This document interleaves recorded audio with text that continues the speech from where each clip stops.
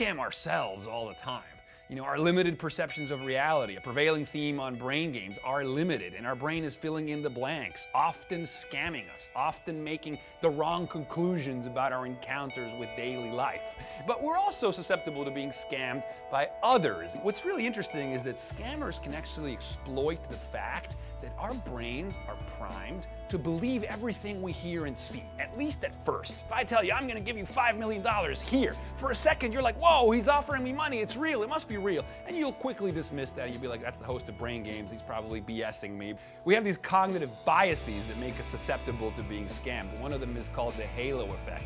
If somebody is dressed really nice, if they have a suit or a nice shirt, we automatically assume them to be more trusting, even though there's no reason for us to, you know, it's just us like immediately assuming, oh, this guy must know what he's talking about because he's got a button-down shirt and it's tucked in. We have a neurochemical in our brain called oxytocin, which is the chemical of trust. And scammers know this, and they know how to kind of induce its release. And hopefully you'll learn a couple of tips so that you can avoid being scammed yourself.